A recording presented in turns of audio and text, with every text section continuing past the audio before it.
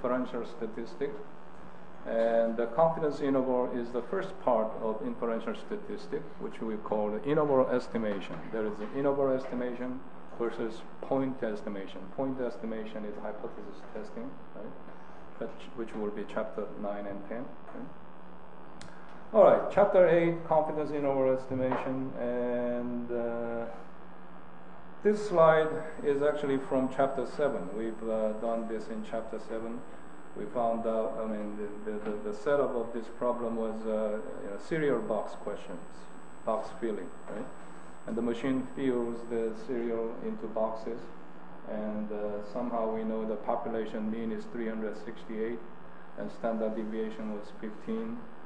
So the question was, if we selected 25 boxes into our samples repeatedly, right? Then what could be the interval, right? Interval of sample means that would contain 95% of the sample means. Okay? All right. So based on that, what we did was we first located the z-score, which had 5% outside the interval. So this orange shaded area is 95%, and outside would be 5%, which means on each side of the tails we have 2.5% area. Okay. So from now on, I'm going to use a little bit new expression. As you see here, it says z alpha divided by 2. And what that means is this is a z-score which has alpha divided by 2 area on its outside. Okay?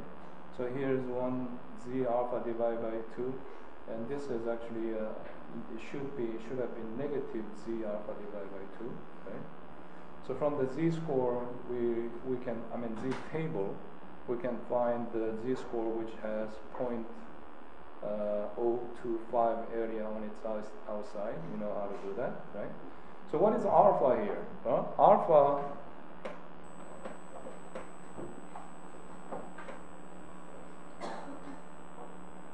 the formal name of alpha is level of significance. Level of significance. What does that mean, and how is it used? You have to wait until chapter 9. Okay, tell you exactly what the alpha means. It has to do with type 1. We have to talk about type 1 and type 2 error in hypothesis testing, and at that time you will understand it exactly, right, perfectly. Right? But right now, alpha is level of significance. 1 minus alpha is called the level of confidence. Okay? So, or sometimes we just call it confidence level. Okay? So if alpha was 0.05, then confidence level is 0.95. Okay? And we're looking for 95% confidence interval. Okay? So many times I write it as 1 minus alpha, 100 times 1 minus alpha percent confidence interval for mu. Okay? That's the typical question we deal with in the confidence interval question situation. Okay? So if you're looking for 95% confidence interval, that means alpha level is 0.05. Okay? 0.1 minus 0.05 times 100, that's 95. Right? All right. So that's what we did in the last class. Yeah? We first located the z-score, which has 0.025 on its outside. Okay? And we found out that's 1.96. Right? So using the formula, z-score formula, z-score is x bar minus mu over sigma over square root of n. Right? From this, since we know mu, in this question that's 368, right? We rearranged this equation and found out x bar was mu plus minus z times sigma over square root of n. Right? That's what we did, right? We found out the lower limit and upper limit, right? So that's nothing new, okay? So in this question, okay, here we go. So we actually found out the lower limit was 362.12, upper limit was 373.88, and says it contains 95% of the sample means. Right? All right. So if you don't know, if you didn't know the population mean, then you will use sample mean, which is the the closest concept to the population mean, to estimate the population mean, right? So if you use the x bar, which is a sample mean of 362.3, then our interval would have been 356.42, 368.18, right? So this is a little bit confusing because we're trying to reverse the situation. I mean, the first in the previous chapter, we knew the population mean, and we found out the confidence interval for sample mean, right? But now we are getting into a situation where we don't know the population mean, right? So what the chapter is doing at this situation and this stage is, well, we had this confidence interval mu plus minus z sigma over square root of n, and mu plus z times square root standard error, right? The question is, what if we didn't know the population mean? What could we have done, right? Then what if we used x bar, right? We took a sample, and sample mean came out to be 362.3, right? So we could have substituted 362.3, right? And then actually calculated the confidence interval for unknown population mean, right? And then we found out that when we did that, we found out that the confidence interval was between 356.42 and 368.18, which actually contains 368, right? Remember, in this particular problem, we know 368 was actual population mean. Right? So bear with me at this part. I know it's a little bit confusing. Why do we do this, front and back and reverse? And if you know 368 is the actual population mean, why are we trying to find the confidence interval, which contains actual population mean? Okay? But it'll get clear pretty soon. Okay? So here's the question, but what about the intervals from other possible samples of size 25, right? Well, the question is, we took one sample of 25 boxes and x bar came out to be here, right? And this time, when we substituted for that, right, and calculated the confidence interval for unknown parameter, it comes out right, because this, whatever the number came out here, contained 368, right? So this confidence interval was valid, okay? But that may not be always the case, depending on the size of the sample mean, right? If you took another sample, right, and suppose sample mean came out to be 370, will that still give these two numbers that will contain actual population mean? No? That's the question, right? So here, we did some experiments, right? So we took 5 different samples. The first sample was the one we already talked about, right? First time we took a sample of 25 boxes. Sample mean was 362.3, right? And based on that, when we calculated the confidence interval, right, it included 368, which is the known population mean. So it says yes. Second time, you took another 25 boxes and measured the sample mean, right? And based on that, you calculated the confidence interval, and it also contained 368, right?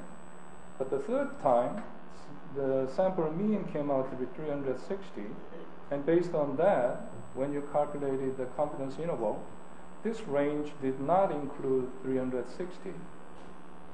It's 368, right? Remember, we know that actual population mean was 368, right?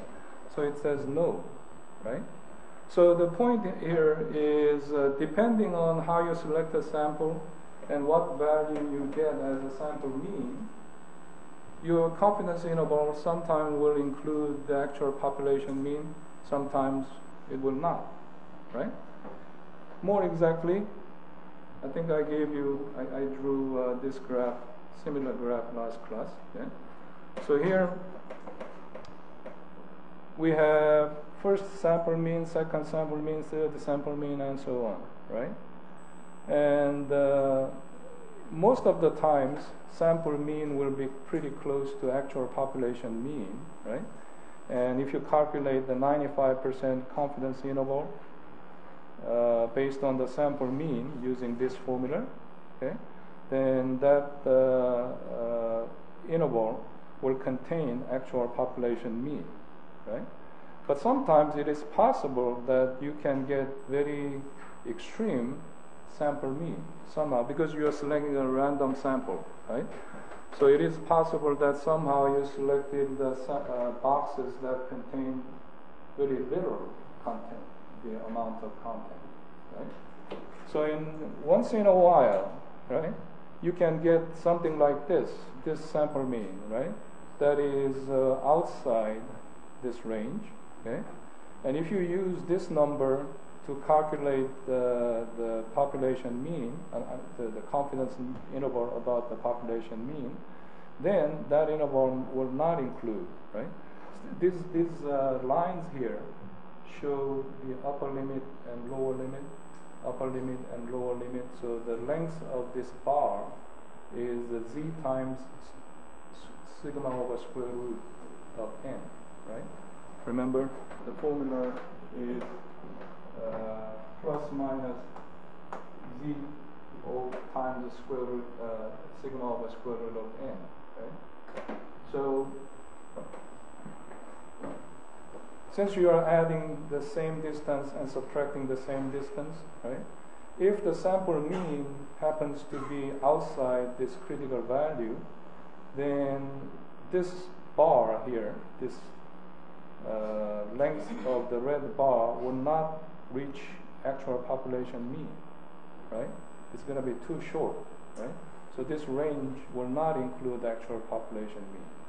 You have to get this kind of intuitive understanding. Okay? So, more exactly,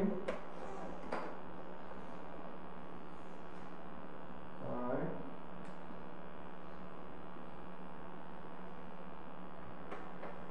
We have the formula, actual formula for confidence interval for population mean, right? 100 times 1 minus alpha % confidence interval estimate for the unknown population mean. That's going to be your sample mean plus minus z alpha divided by 2 times sigma over square root of n, right? And you can use 90%, 95%, 99%, or these days you have computer. So, I mean, in the old days, you had to use the table, right? So in order to use the z-score, typically we resort to 90%, 95%, 99%. But these days, you can use any number. If you want 88.75% confidence interval, you can do that too, right? Okay. All right. So here, let's do very quick example. Suppose we have sample of 11 circuits from a large normal population, and we know mean resistance of 2.2 ohms out of those 11 samples. Okay, so the 2.2 is a sample mean. Okay? And from the past experience, we know the standard deviation is 0.35 ohms. Okay? You may not be familiar with this electronic terms, okay? But so confidence interval using the formula, we found out the actual population mean can be between 1.9932 and 2.4068. But the calculation is simple. You use the formula. What's the interpretation? Interpretation is we are 95% confident that the true mean resistance of the population, right, is between 1.9932 and 2.4068, right? Or another way to interpret that is 95% the intervals formed in this manner. In other words, if you use this formula and calculate the interval like this, right? If you do that 100 times, right, then 95 times this interval will include actual population mean. Make sure you understand that clearly here. You can understand it in two different ways. The first way is you are 95% confident that actual population mean exists between these two numbers, right? Or another way to understand it is if you calculate the confidence interval 100 times using this formula, then 95% of the times, or 95 times, that interval will include actual population mean. Okay? All right, I think I'm going to stop here. Please read the chapter 8 very thoroughly, carefully. We'll try to finish the chapter next class. Okay? Or interval estimation, which is a part of inferential statistics. Okay? And we're talking about this. Well, I think I told you there are two different types of statistical inference. One is point estimation, the other is interval estimation. And this is the interval estimation. Right? And last class we learned the formula.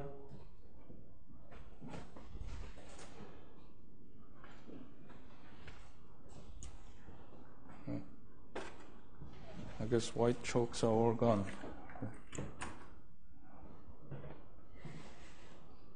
For the, what we call 100 times 1 minus alpha percent confidence interval for the population mean mu, okay? And you use sample mean x plus minus z alpha divided by 2 sigma over square root of n, okay? That's the formula, okay? So calculation is pretty simple. You know how to use the formula, okay? And you should be able to interpret your result. Okay? So here are two possible interpretation. We are, 95%, which means alpha is 0.05. If alpha, I think I told you the name of alpha. Alpha is level of significance. Okay? And one minus alpha is a confidence level or level of confidence. Okay? So if you use alpha of 0.05, then you're calculating 95% confidence, okay? Confidence interval. So once you find a range for unknown population mean, then interpretation is you are that percent confident that actual population mean exists between these two numbers. Okay? Another possible interpretation or use of this result is that if you calculate the confidence interval using this formula 100 times, okay, then you will be correct that you will be correct 95 times out of 100 times. Okay? In other words, you will be correct 95% of the times, okay, saying that actual population mean exists between these two numbers. Okay. All right, so if you understand that, that is good. So here we are getting into a slightly different topic today.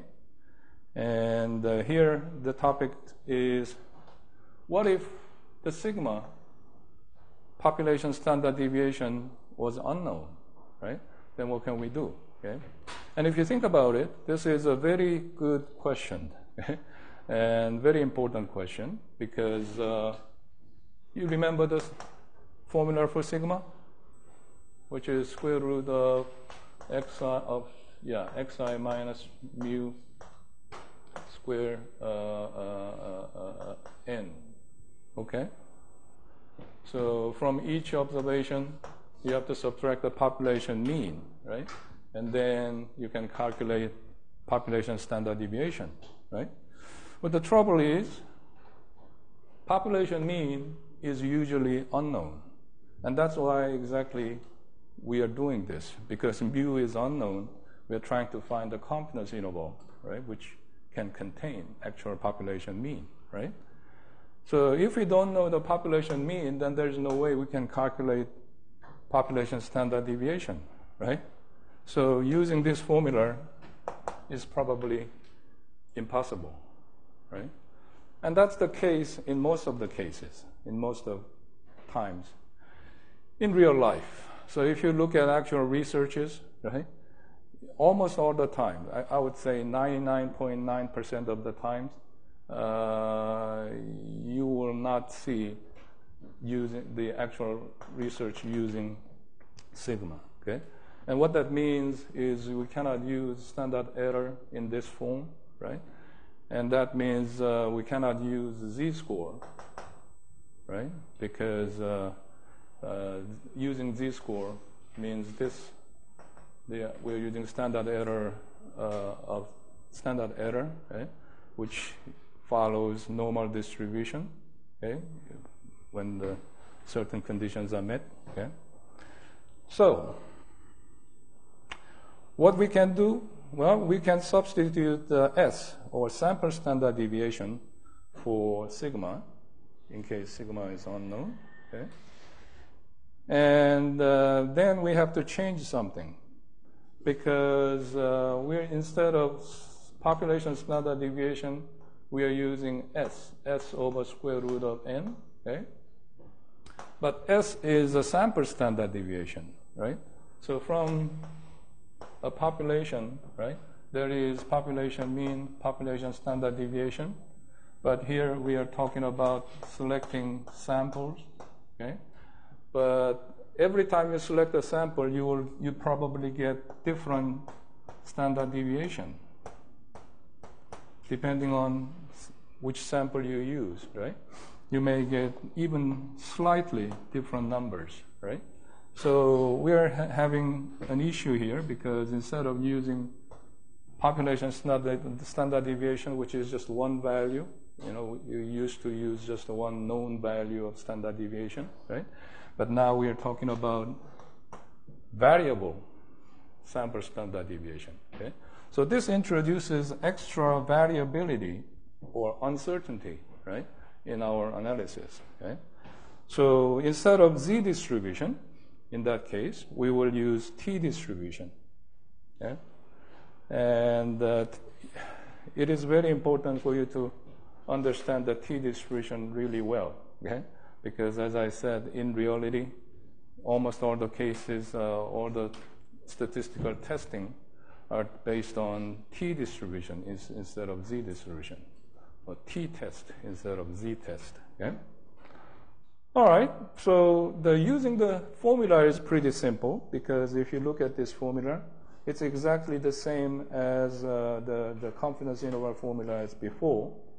We use a sample mean plus minus, instead of z alpha divided by 2, we use t alpha divided by 2. I think just in case you were not here yesterday or last class, okay? Z alpha divided by 2 means that the z-score which has alpha divided by 2 area on its outside, okay? So we are talking about the same thing. Instead of z distribution, we have t distribution. Okay? We're talking about t-score, which has alpha divided by 2 on its outside. Okay? There's nothing different. Okay? And then, instead of sigma divided by square root of n, we use s over square root of n. So it is, instead of population standard error, this is sample standard error. Okay? So using the formula is exactly the same. Calculation is simple. We just have to keep in mind a couple of things. Okay? The assumptions are population standard deviation is unknown, of course, right? If population standard deviation is known, think about it. If sigma is known, that means we already know the population mean, right? Because without population mean, there's no way we can calculate population standard deviation, which means we probably don't need any inference on population mean, right? So yes, of course, we don't know the population standard deviation. That's why we would use this formula. Okay? But more important assumption here is population is normally distributed. Okay? In order to use this formula or t distribution, this t distribution, okay, we have to assume the population or samples are selected from population which is normally distributed. Okay? Which is a big assumption, okay? And there is a way we can verify that. You know, we learned the normality test, right?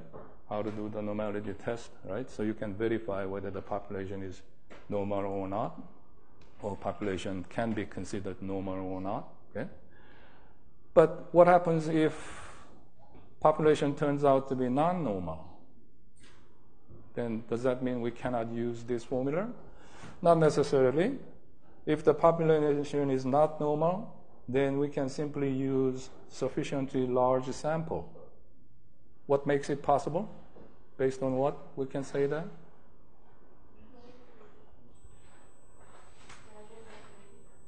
Yeah, but what makes us use that idea? Who says it's fine if, you know, as long as the sample size is greater than 30? Central limit theorem, CLT, remember, right? I told you CLT is so convenient, right? It makes our lives a lot easier. Okay?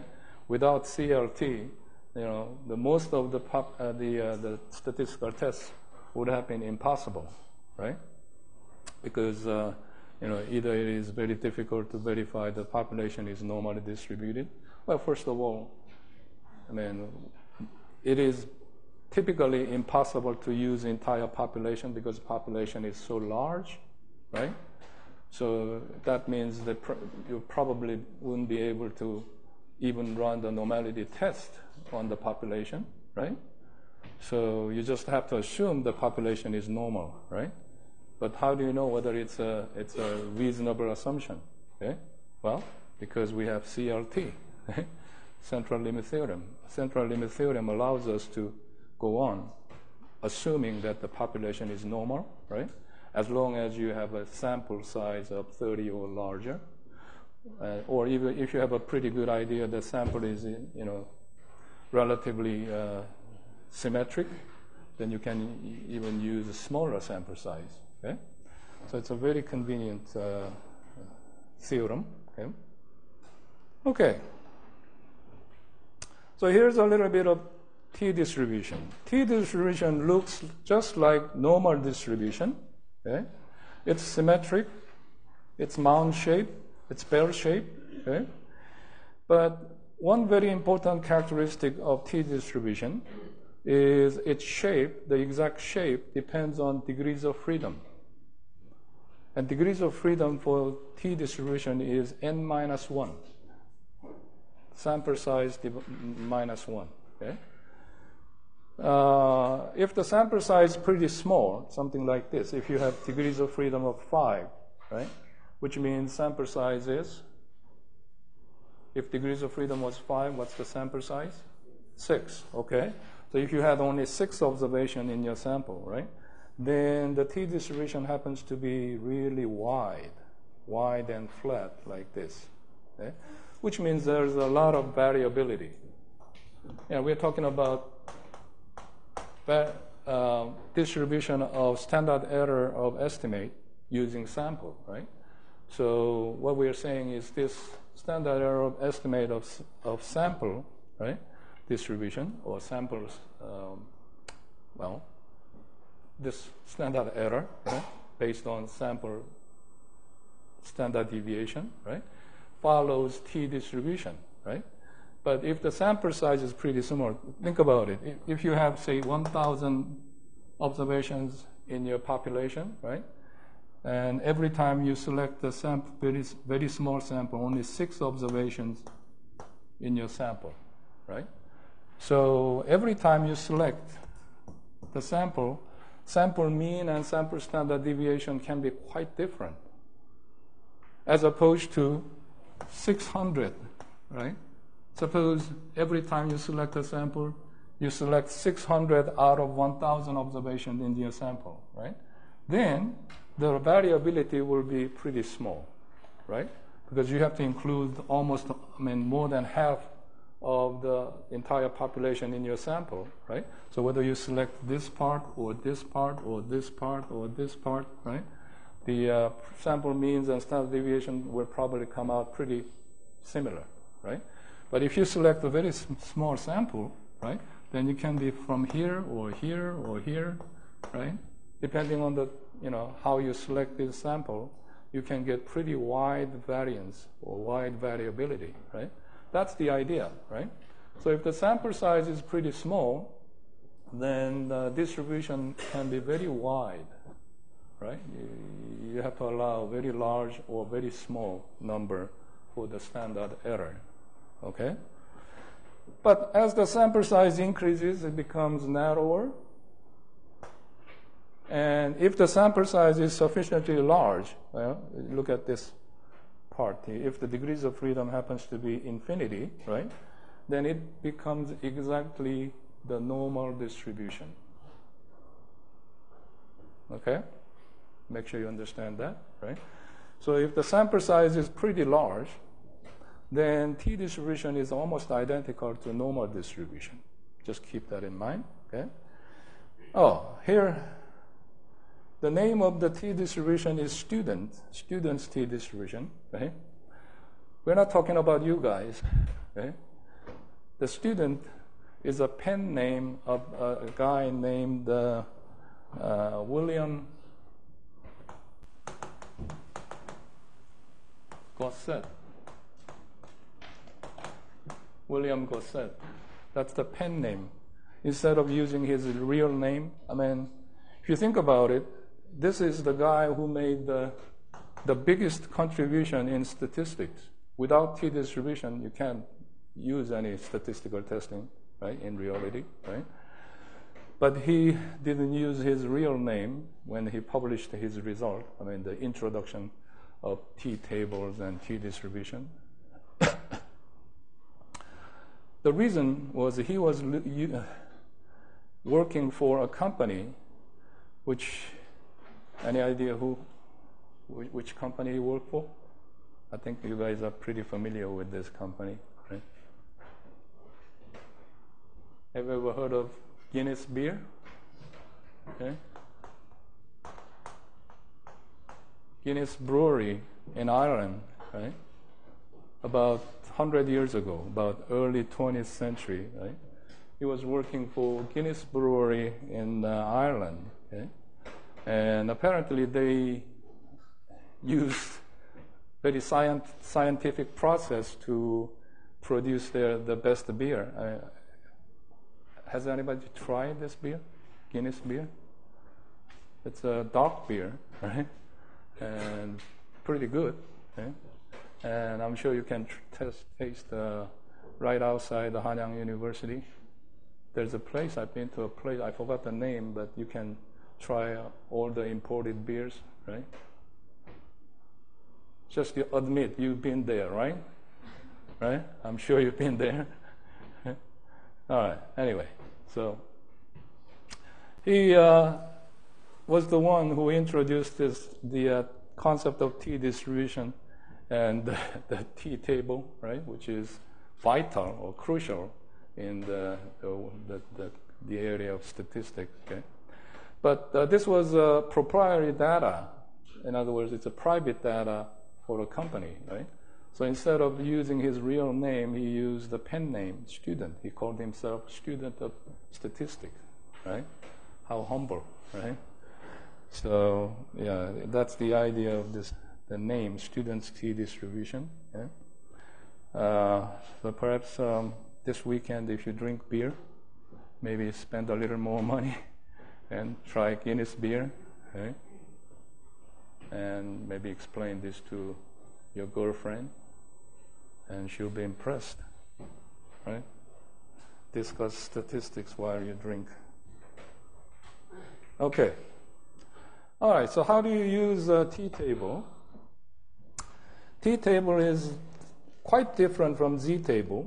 You know, Z-table has Z-scores on the left and the top row, and the probability is inside, right? But the T-table has probability here on top. This is the upper tail area, and that's the alpha, or alpha divided by 2, right? And on the left side, there's degrees of freedom. Again, the T distribution depends on degrees of freedom, so you have to specify which degrees of freedom, right? And then what you see inside the table here are actually T scores, like Z scores, okay? So if you're looking for, yeah, this is the alpha value happens to be 0.1 here. So alpha divided by 2 is 0.05. And sample size is 3. So degrees of freedom is 2. Then the T score, in other words, T value which has 0.05 on its outside is 2.92. Okay? Let me show you a real T table here from the back of your textbook. Okay? And on page 696, I think this is probably 6th edition, but 7th edition may be slightly different on page number, right?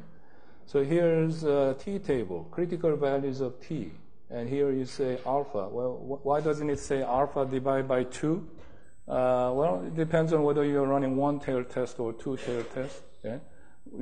We'll talk about it in the next chapter, right? If you're running one-tail test, you use entire alpha on one side. If you're running two-tail test, you use alpha divided by 2 on one side. Okay? When you're dealing with confidence interval, we are dealing with two ways: the left side, right side, lower limit, upper limit. Okay? So this is a two-tail test in a sense. Okay? So when you're dealing with confidence interval, you use alpha divided by 2. But doesn't matter as long as you know what you're looking for here. So if you're looking for 0.05 on its outside, let's say sample size is 10. Okay? So degrees of freedom is 9, right? And you're looking for T-score which has 0.05 on its outside. Then from this area, upper tail area, okay? So it's a little bit confusing, this table, but it kindly shows cumulative probability, which is 1 minus alpha here, okay? So alpha is 0.05, which means 1 minus alpha is 0.95, right?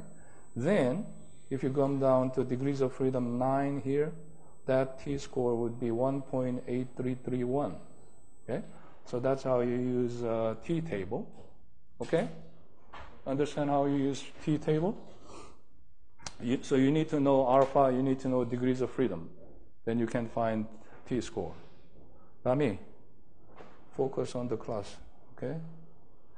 All right, if you go down to, let me show you just one more thing here on T-table. The next table, the first table shows until the degrees of freedom of 50. The next table, the same thing, starting from degrees of freedom of 51 up to 120 and infinity. And if you go to infinity, the numbers are something like 1.28, 1.65, 1.96. These numbers should be familiar to you. Any idea where you've seen these numbers, like 1.28, 1.28, 1.96, should be 96, yeah, 1.64, 645, 1.96, right? These are the z-scores for the 10%, 5%, something like that, right? 1% area, right? So what that means is, okay, if you go back to the top here, here's a 10%, 5%, 0.025%, 1% area would be 2.32, 2.33, right? So if you go to degrees of freedom of infinity, then the t table becomes exactly z table, right? In other words, t distribution is identical to z distribution, and we see this consistency, right? Consistency between the t table and z table. Okay. Well, we'll have opportunity to use z table, t table later. All right. So let's say we have a random sample of 25 sample size, and sample mean comes out to be 50, and standard deviation was calculated. You know, you can exactly calculate standard deviation from a sample, right? And if you want to find 95% confidence interval about the population mean, then you can simply use this formula, right? 50 plus minus 2.0639, which we find from the t table. Why don't we try, okay? So because 95% alpha is 0.05, right? And alpha divided by 2 would be 0.025, right? And degrees of freedom would be 24, right? Degrees of freedom would be 24, right? So go to t table, locate the column for 0.025 here, right? 0.025 and come down to 24. The t-score is 2.0639, right? 2.0639. So that's how this number is found, okay? So you use that here, and s over square divided by square root of 25. We find this confidence interval, okay? So tell me, what is it? Someone interpret that result. What's the interpretation of this confidence interval?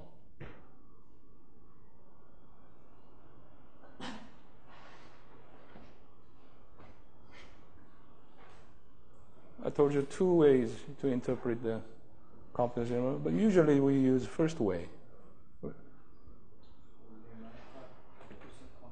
I'm sorry, try again.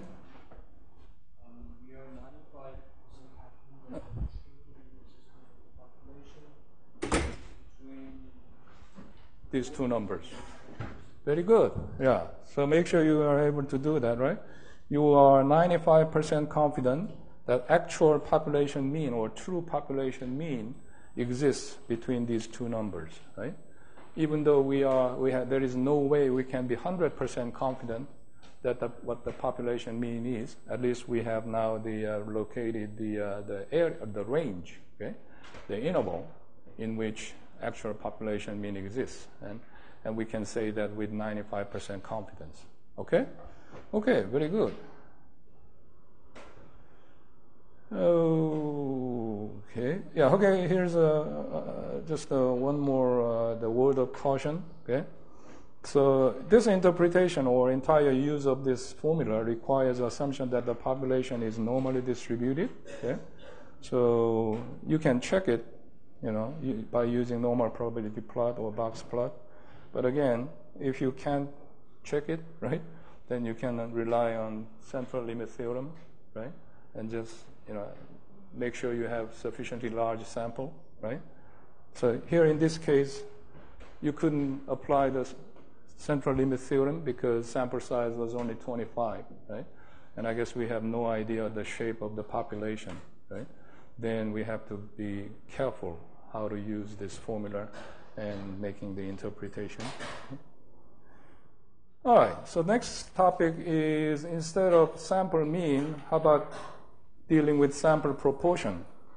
Okay, so instead of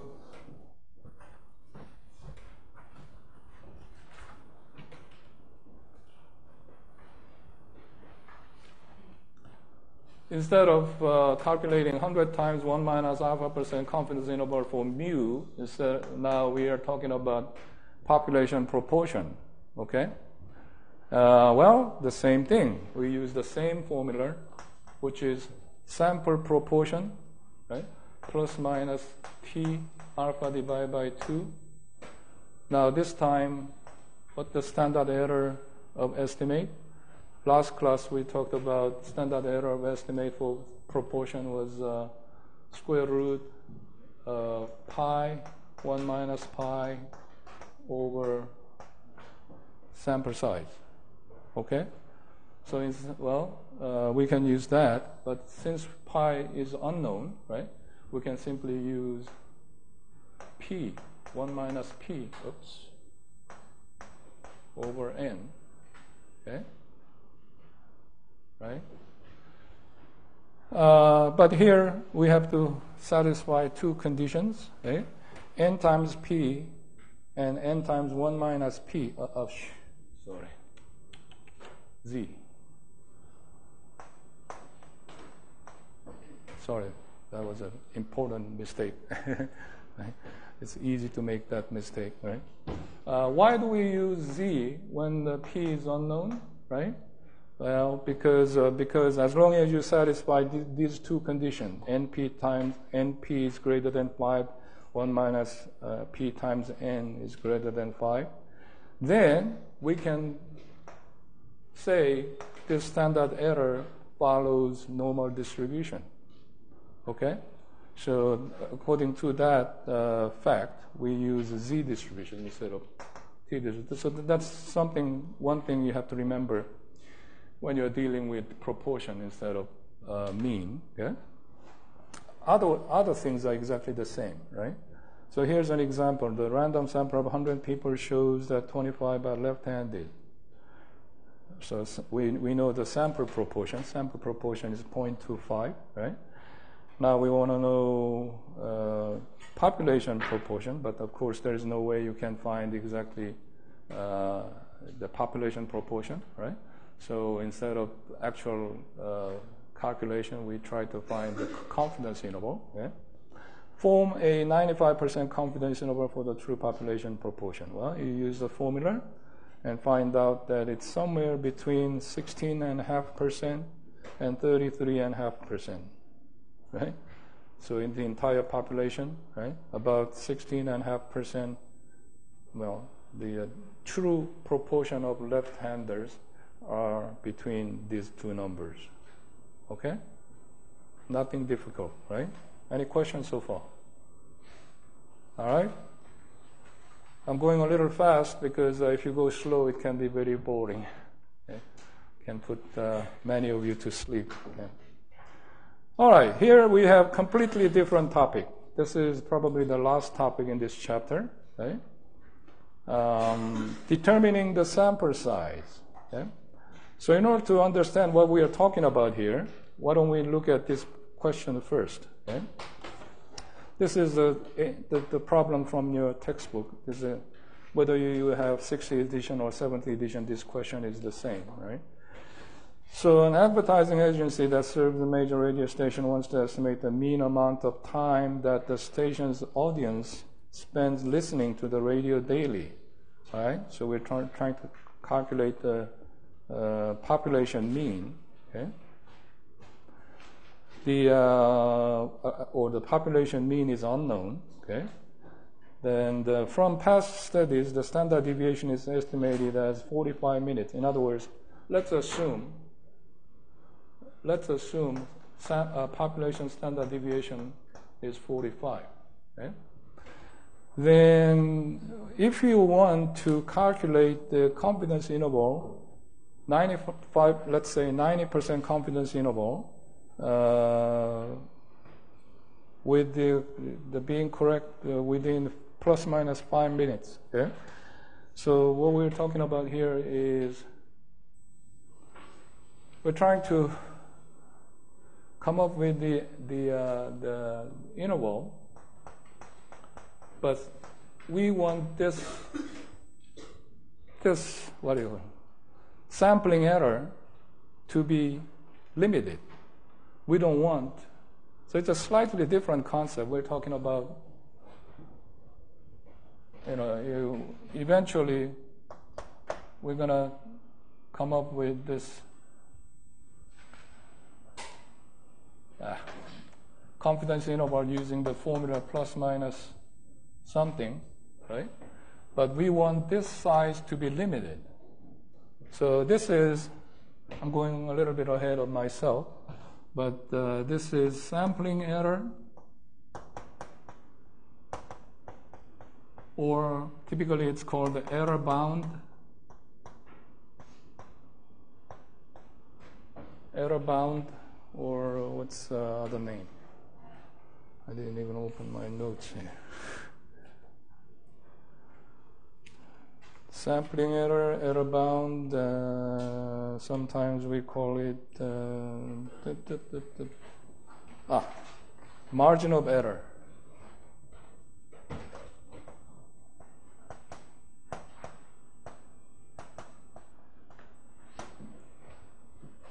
Margin of error. This is a very timely thing right now because, elections, when is the election? Next week? Next week is the election, right?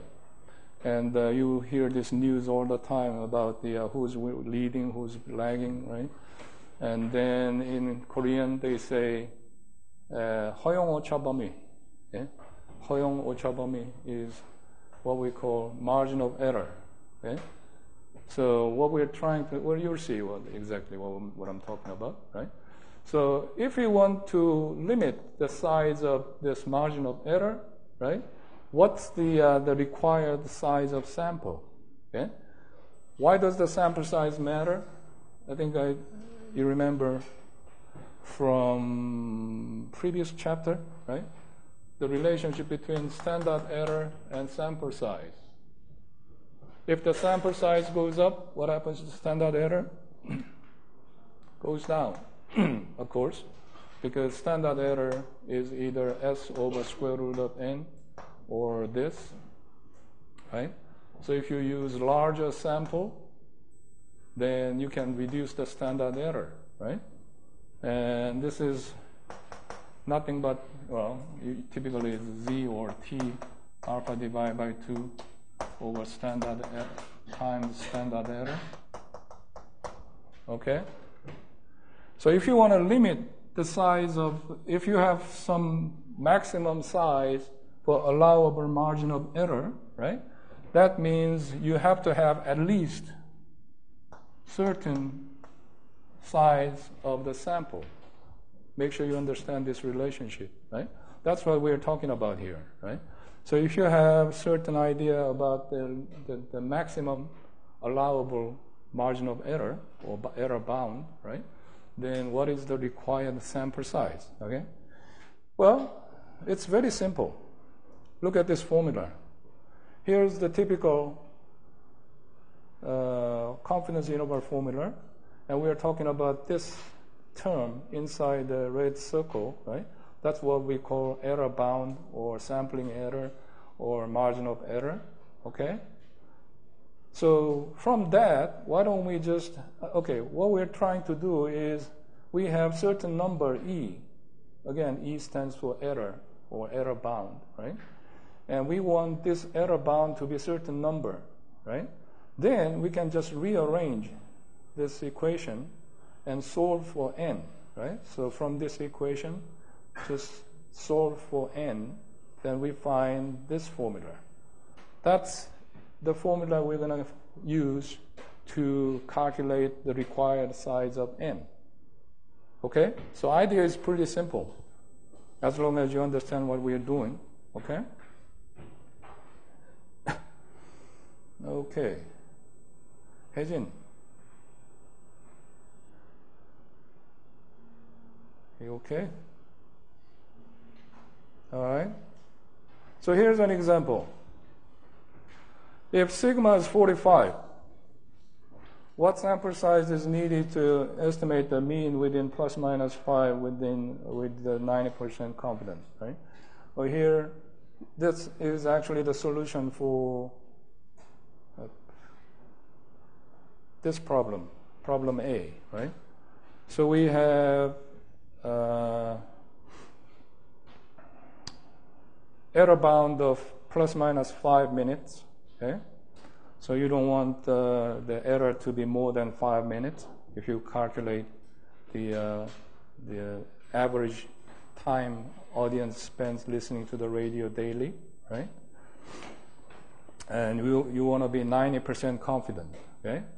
So alpha level is 0.1, okay? And the error bound is 5, right? So in order to solve that problem, you use this.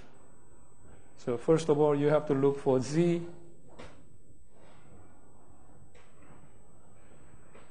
Okay. So in this problem, sigma is known to be 45, alpha is 0.1, okay? And the formula is n z alpha divided by 2 square, sigma square divided by error or error square, okay?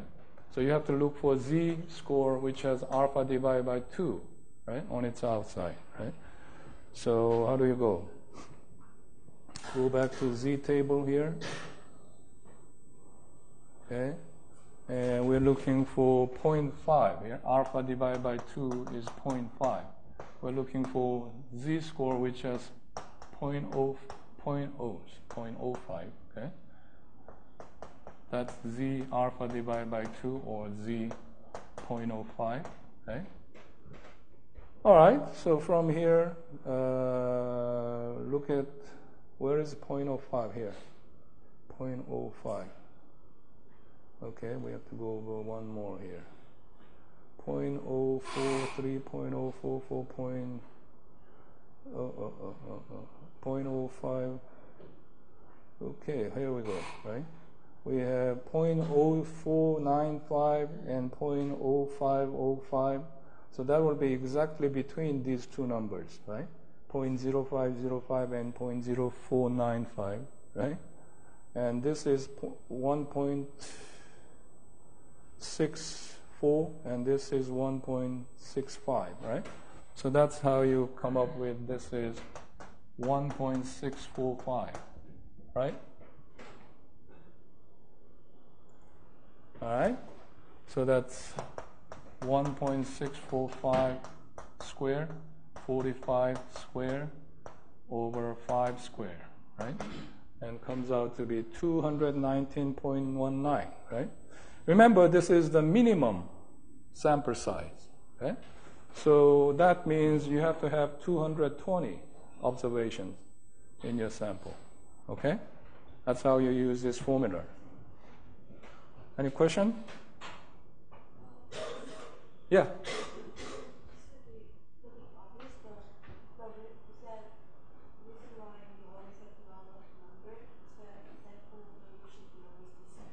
Right.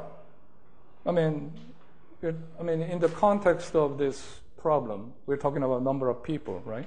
How many people are you going to survey to find out how many minutes they listen to this radio every day, right? So, yeah. Sample size is usually discrete because you're talking about number of observations in your sample. Okay? Good. Okay. If you want, you can try question number 8.42 at your leisure, right? It's a similar question. Okay?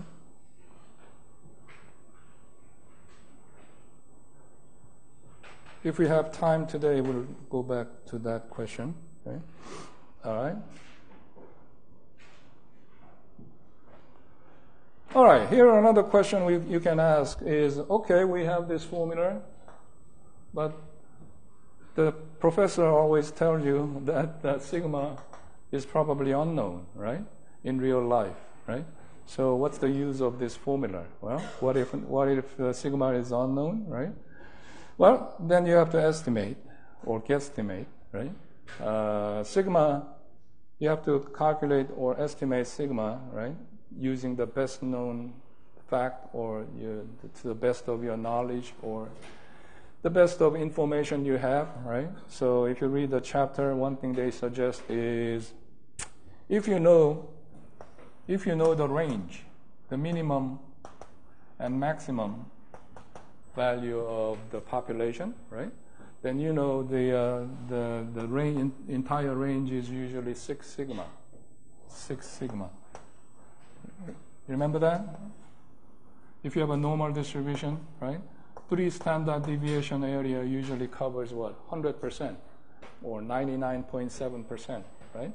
So if you know the range, then you can divide it by 6 to calculate or estimate sigma. Okay? Well, even that is not very realistic. If you don't know if you don't have actual population, right? Then how do you know the range, right? Well, then what you can do is you can select a small sample. It's called the pilot sample. And calculate the sample standard deviation. Okay? And use that to replace sigma here. So instead of sigma, you use sample standard deviation. Okay? All right? Well, then the natural topic, the following topic is, well, what about proportion? Instead of dealing with the sample mean, what if you deal with the proportion? Well, we use the same thing. Okay? So, again, we're talking about error bound. What was it?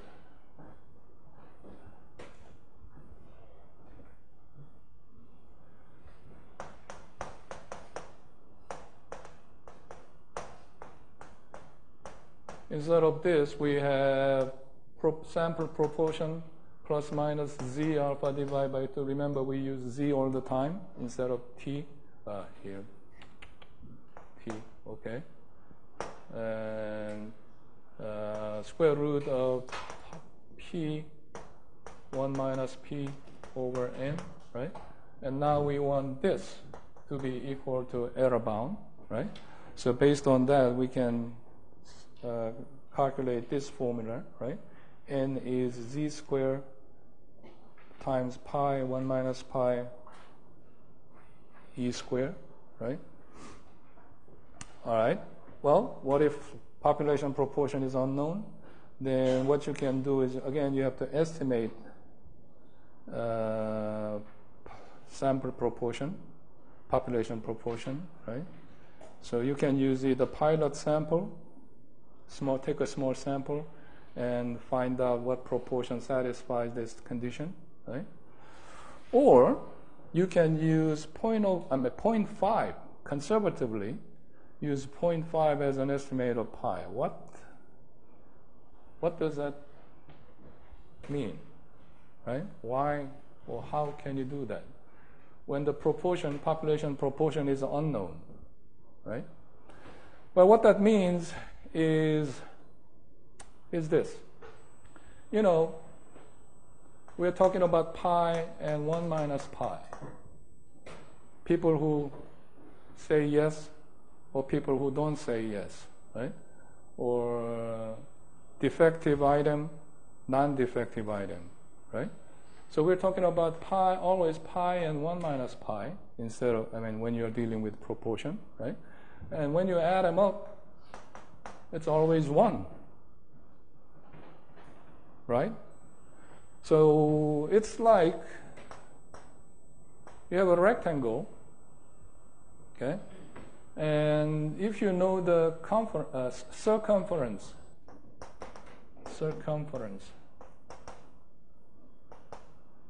you know circumference, the length of the sides, okay? If you add them up. If this is x, this is y, right? The circumferences will be 2 times x plus y, right? And if you know the circumference, then we can have many rectangles that have the same circumference, okay? Let's say this is 20, which means x plus y is 10. Okay? Then out of all the rectangles that satisfy this condition, which one has the largest area? Any idea? Do you understand my question? Right? If you have many rectangles, let's say, let me give you some examples. So it could be 2, 7. If you have a square, that's going to be 5, 5. 2, 8, right? Or if you can have 3, 7, right? All the rectangles that satisfy this condition, right? Which one has the largest area? 5, 5. You know that, right? So that's what we're talking about here, right? If we have this condition, pi plus 1 minus pi is always equal to 1, right? Then if pi is 0.5, or let's say 0.49, and 1 minus pi would be 0.51, right? This will be the largest. We'll find the largest standard error. Okay? So you're trying to be conservative. You're allowing standard error to be largest, okay? Satisfying certain conditions. Okay? That's why we use 0.5. Right? So if you can select a small sample or pilot sample and calculate the sample proportion. But even that is not possible. If for some reason there is no way you can take a sample, right? Then you can just use 0.5 for sample proportion, right? That's an extreme case, I guess. All right, so let's say we have a question. How large a sample is necessary to estimate the true proportion of defective items in a large population within plus minus 3% error bound and with 95% confidence? And let's say pilot sample yields sample proportion of 0.12. Then you can use this formula. So again, here the alpha level is 0.05. So alpha divided by 2 is 0.025, right? So z-score with 0.025, 0.025 outside, z 0.025 happens to be 1.96, right? Okay, 1.96, right? From the z table. So you can use the formula and comes out to be 450.74, which means the minimum necessary sample size is 451. Okay? Bored?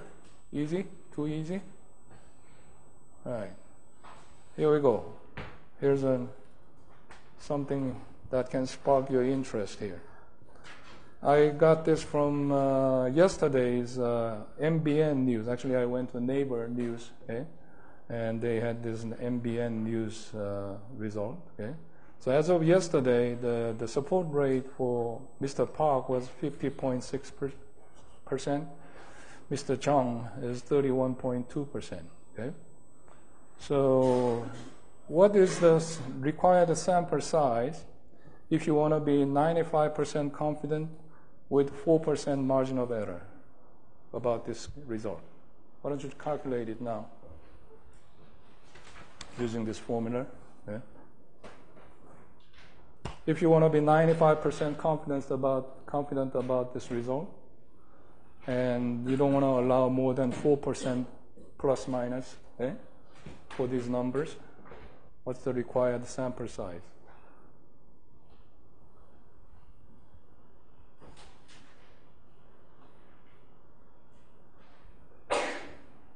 Would you use population mean formula or population proportion formula? Proportion, right? We're talking about proportion of people who support each candidate, right?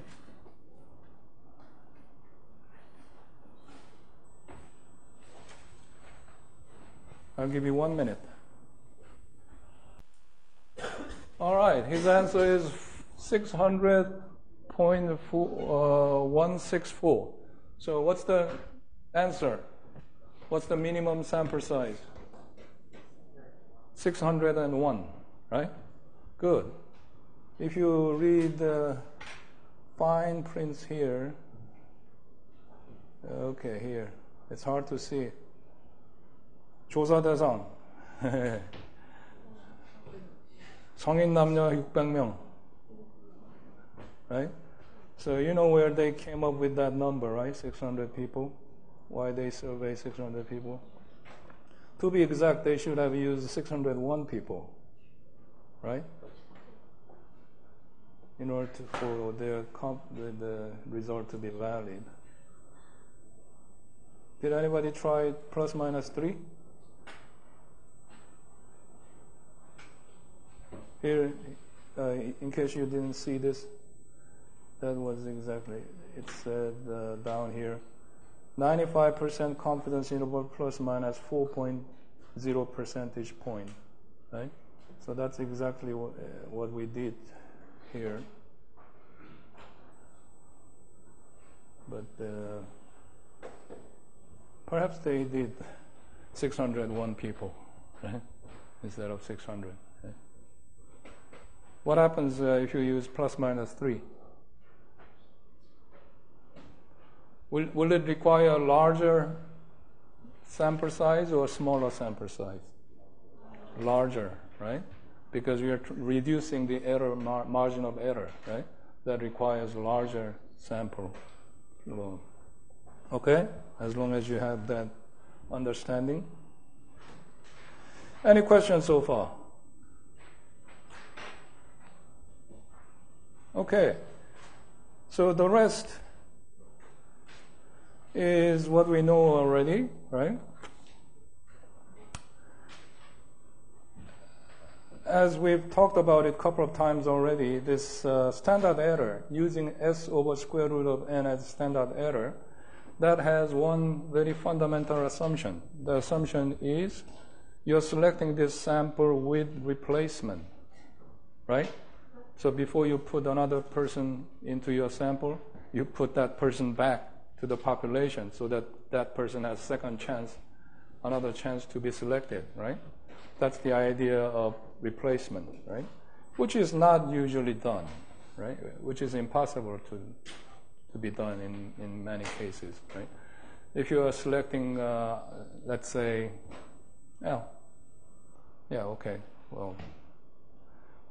defective, you're testing for defective ratio, right? You produce, say, 1,000 spark plugs during the last hour, right? And you want to select a small sample of 10 spark plugs, right? So what that means is you select one and you completely measure everything, right? Go through the entire measurements and put it back to the population, and so that before you select the next one, right? All right, but many times it's not done in reality, right? And then we need to make an adjustment, right? Especially if you're selecting more than 5% of the population into your sample, right? So the only thing you need to do is you just multiply this finite population correction factor, right? And we did that last time, right? So here's an example. If you have population of 1,000 and you're selecting 10% sample, right? Then you have to make some adjustment, population correction factor, right? And here's the final result, right? The confidence interval, okay? Let me see. We're going to omit some sections in this chapter.